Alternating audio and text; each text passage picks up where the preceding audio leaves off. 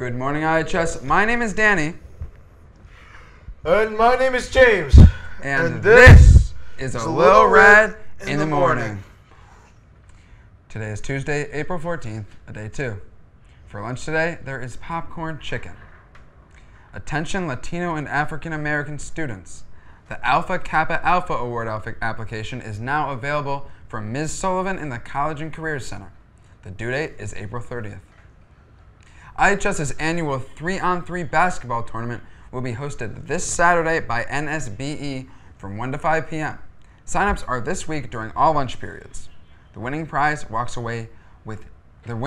walks away with a prize of $75. Yes, $75. The cost is $5 per team member, so come get your game on. Attention girls who may be attending the junior or senior proms.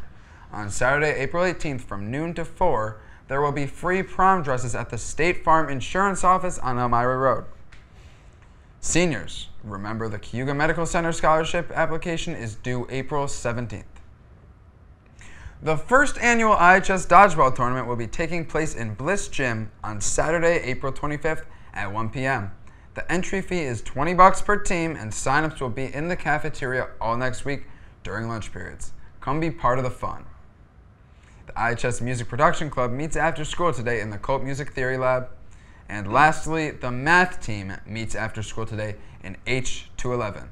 Now here's my sleepy friend James with the news. Thank you, Stags.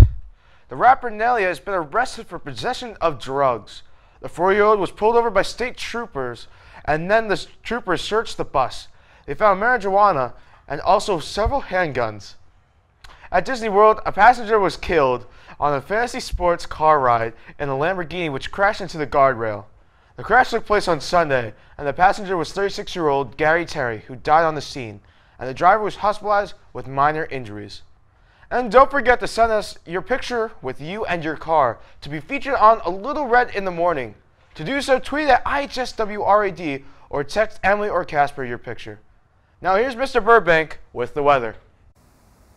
Hey there, IHS. Last night we had a little bit of rain coming down, but we are expecting some of that to continue today.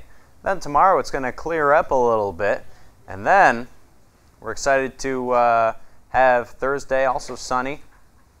Friday, we will have some rain coming back into the area as a few cold fronts come through. And now, here's Salco with the sports. Congratulations to our track and field team who finished second for both girls and boys at Windsor on Saturday. Baseball won their game against Maynardville 63 on Saturday as well. And this is Little Red in the Morning saying goodbye.